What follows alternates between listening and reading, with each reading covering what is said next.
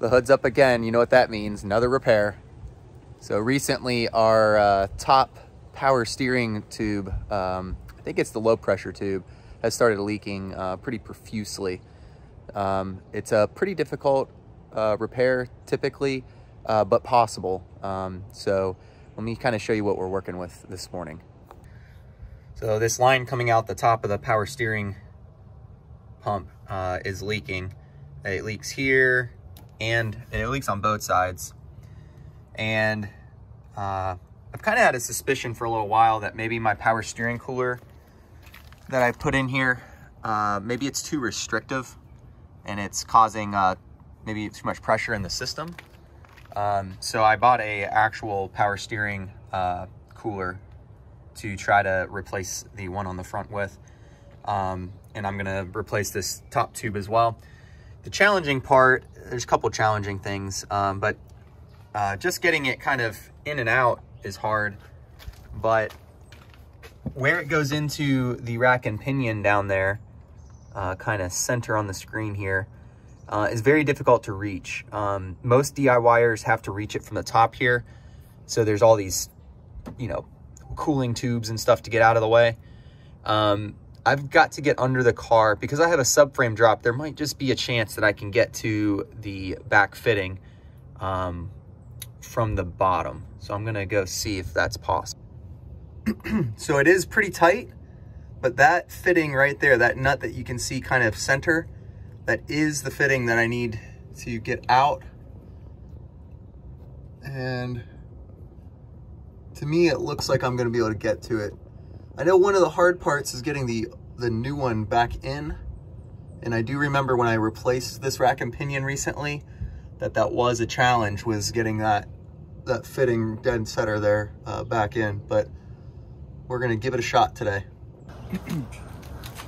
All right, so in order to replace this power steering cooler, we gotta take the bumper cover off. So gotta take the winch off, which is simple as removing these pins and disconnecting these quick disconnects. If you're interested in finding out how I got this winch on here, check out my video history. There's a video pretty much showing the wire up and the front hitch receiver build. There we go. Now I'm gonna go through and undo all the bolts and zip ties holding this thing on.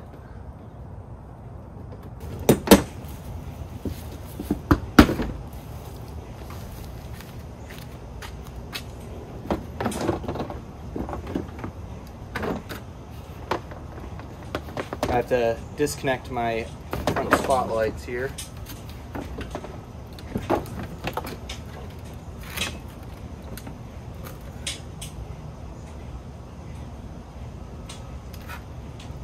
There we go.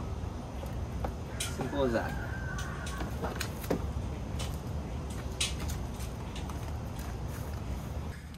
So I don't know if it's possible, but like I said, one of my theories was that this power steering, it's actually a transmission cooler I took off of some truck at the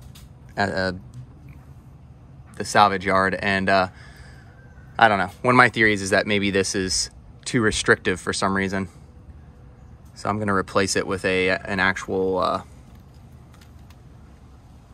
Hayden power steering cooler. And this is my transmission cooler setup for those who aren't aware. We got transmission fluid coming from the transmission. I'm trying to remember, I believe I have it running through transmission coolers first to get it down as aggressively as possible. Then it runs through the radiator. I didn't bypass that system. That way, on cooler days, the radiator actually brings the temp back up a little bit before it sends it back in, which I think is important for cooler weather. That way your transmission fluid's not too cool. But so far it's been working pretty well. It's running on a thermostat that kicks it on at 180 degrees, and I can manually turn it on by moving this alligator clip onto the positive. And it moves a pretty good amount of air through there.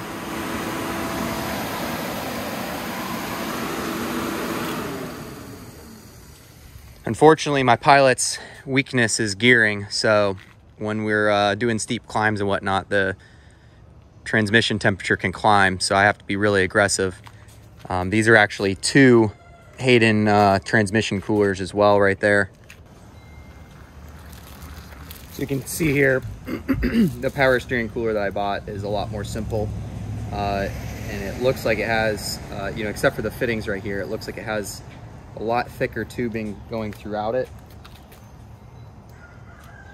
So I'm hoping that that maybe alleviates some pressure. I got to figure out how I'm going to mount it though.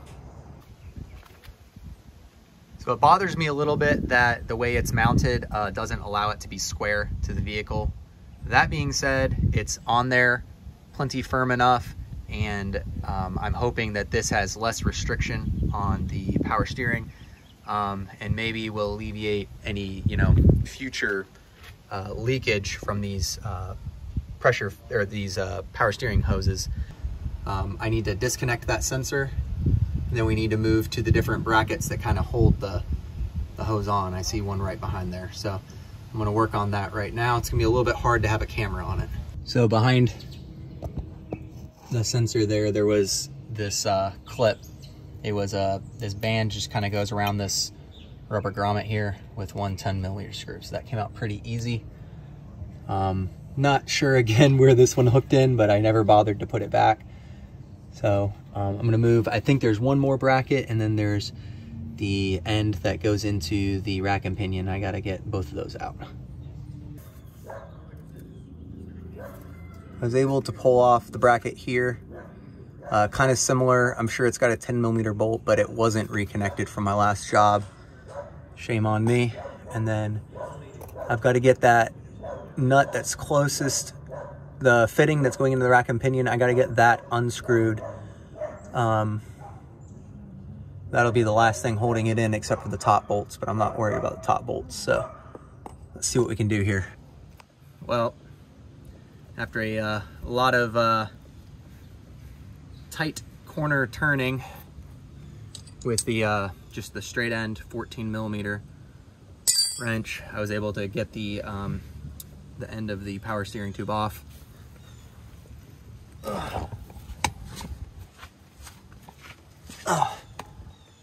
See it hanging right there.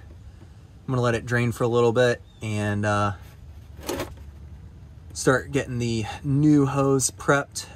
So it'll be a little bit of a challenge getting it routed back in there, and then getting the this bolt started. It's gonna be a challenge as well. All right, so the last piece holding this thing in is this top bolt off the power steering pump. And then we can figure out how to remove this.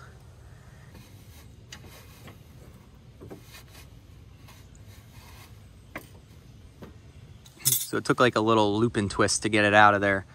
And the bends did not look like they were the same at first, but it looked like just one bend was kind of crumpled up. That way it would fit in the box. So that should be fine. So now I gotta move this sensor over.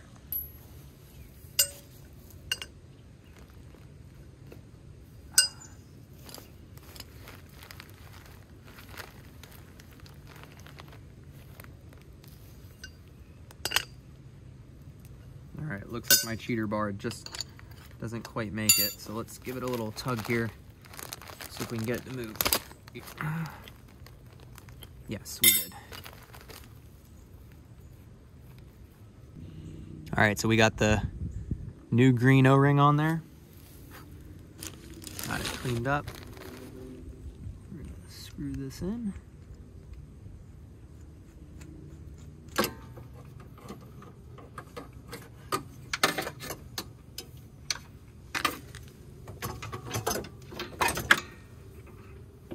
All right, so I was able to get the bottom portion of the power steering line, the hard line, back into the rack and pinion with relative ease. I was worried about cross-threading it, but turned out that that didn't happen. was careful with the threads and I got it all buttoned up. So the last thing I need to do now is refasten some of the different retention straps and plug in the sensor. I already went ahead and buttoned up the top and put on a new O-ring up here. So once I get all that put back together, I just need to top off the power steering fluid. So I think I'm going to leave you there with the repair pretty much complete.